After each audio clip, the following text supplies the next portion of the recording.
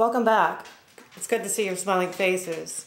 Gus is a little restless as usual, but today is story time. I'm having a love-hate relationship with my knitting needles. Yeah, knitting needles. I think you've probably been there as well. When I first started teaching myself how to knit, I bought one of those kits with the straight needles and a book and took it everywhere. Taught myself how to knit. Now, true story, one fateful day I threw my knitting into my tote bag, needles up because I didn't bring my point protectors. Got in my truck. Yes, I drove a pickup truck at that point in time. Drove home from the salon. Got home, slung my bag over my shoulder, went to hop out of the truck. Wouldn't you know, I stabbed myself with those knitting needles in the back of my knee, getting out of my vehicle. So then I started thinking about I needed to find a better solution. So I started off with these things. And these things are very plastic and they try to work with them. Then along came ChalGoo.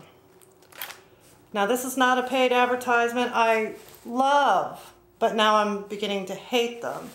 Now over the years, I've acquired a lot of ChalGoo and more ChalGoo.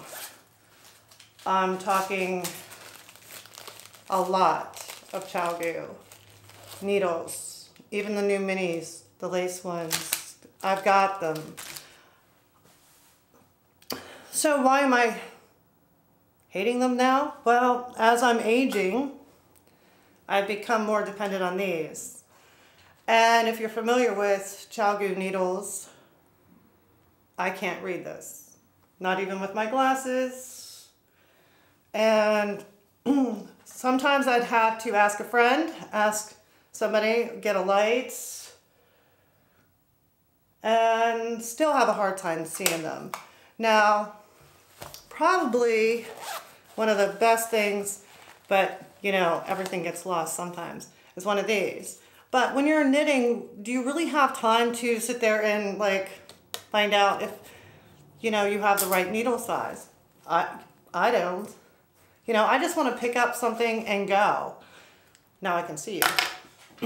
So, again, not a paid advertisement. I'm going to put this thing back before I lose it. And zipper up everything so I know where it's at. So I went to good old Amazon and ordered something in hopes, let's see if I can open this. When in doubt, get a knitting needle that you don't use anymore, huh? Tear at the preparation. Yeah, tear at the preparation, right. So I was talking to Nikki the other day, my bestie. She was on the channel before. And she's like, you did what? I would have ripped open that. I'm like, no, I have to do it on camera. Have to do it on camera. So, again, I ordered another set of needles. Well, not a full set. I'm justifying not a full set.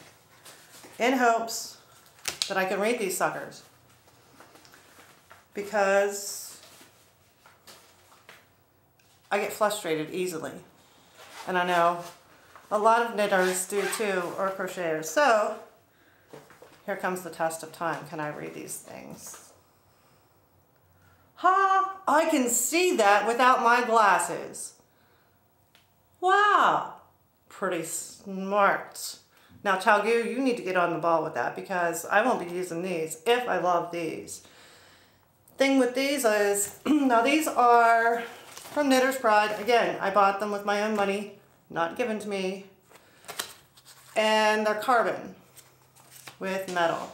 So we'll see how the joins work and if they catch on some knitting. So I'll give a review of these, but I can read these. I'm so happy. So, ChalGoo, you're getting put in the drawer somewhere.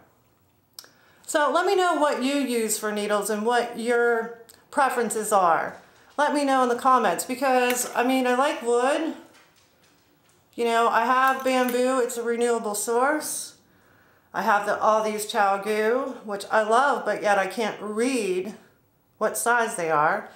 Now I've got a partial set of these, which I found on Amazon.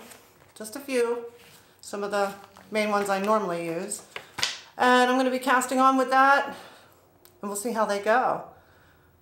So please like this if this is something you're into. Subscribe as always, and hit the bell to get notified when I post a new video. I'll see you in the next one.